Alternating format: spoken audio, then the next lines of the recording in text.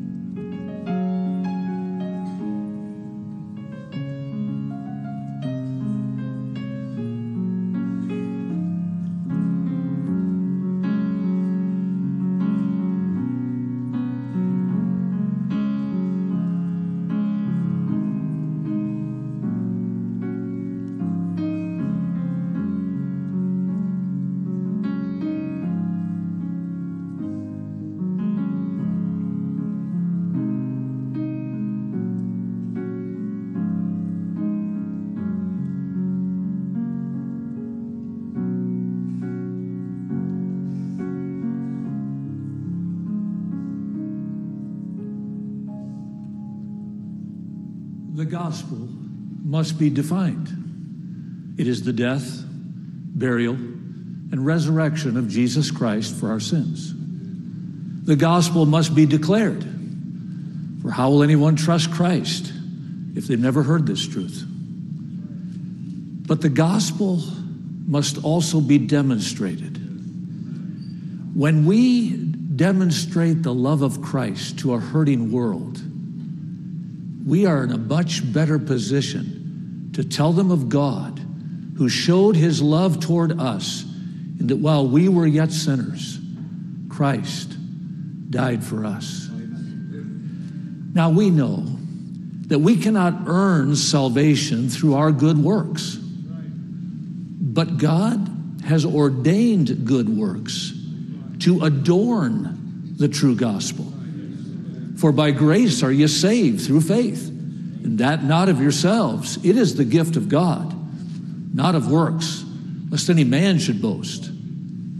For we are his workmanship, created in Christ Jesus unto good works, whom God hath before ordained that we should walk in them. Let your light so shine before men, that they may see your good works and glorify your Father which is in heaven, that the man of God may be perfect, truly furnished unto all good works, who gave himself for us, that he might redeem us from all iniquity, and purify unto himself a peculiar people, zealous of good works.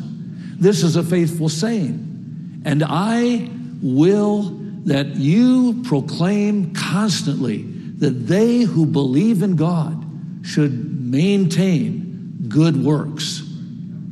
Let us consider one another to provoke unto love and to good works, having your conversation honest among the Gentiles, that whereas they speak evil among you as evildoers, they shall by your good works glorify God in the day of visitation.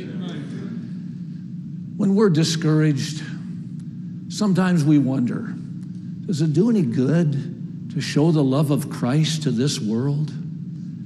Sometimes when we're weary, we neglect to do the one thing that we need to do the most, and that is to reach out with the love of Christ and declare the gospel. In the video tonight, we want to remind you that even in our most difficult and challenging days of life and ministry, Christ enables his people to demonstrate God's heart of compassion as we share the gospel to a lost and needy world. So let us not be weary in well-doing, for in due season we shall reap if we faint not. Keep declaring the gospel and keep demonstrating the love of Christ as you do. None of us will forget 19 months ago when our world shut down. For a brief moment, pastors and churches felt stuck, uncertain, confused.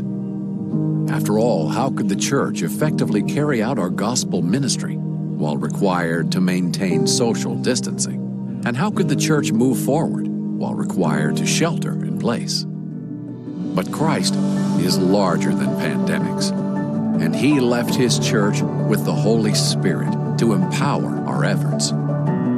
Here in Lancaster, God gave us powerful opportunities to encourage doctors, nurses, and other medical personnel on the front lines of the pandemic. Medical relief ministries came alongside local hospitals to save lives in the name of Christ. Church members gave food to the hungry. Law enforcement received love and encouragement. All around the world, churches learned to strengthen their live stream ministries and processes for reaching people who watched online.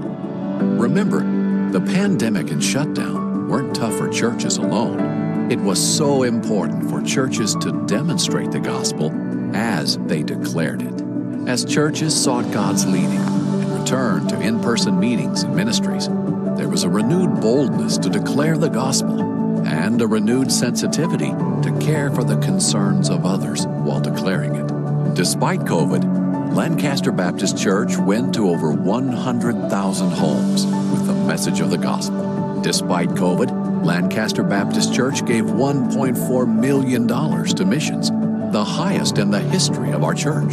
Despite COVID, Lancaster Baptist Church was able to give $100,000 toward a needed church building for one of our missionaries in Nicaragua. Despite COVID, God provided $560,000 in grants to purchase new buses, which are again being used to reach children and families in our valley. Despite COVID, God allowed our church to continue our Great Commission purpose of training children through the Christian school and training ministry students at West Coast Baptist College. But it wasn't just Lancaster Baptist Church. It was churches around the world that saw God's divine enabling to continue to declare the gospel while demonstrating His great love for the lost. 2,000 years ago, Christ declared, "I will build my church, and the gates of hell shall not prevail against it."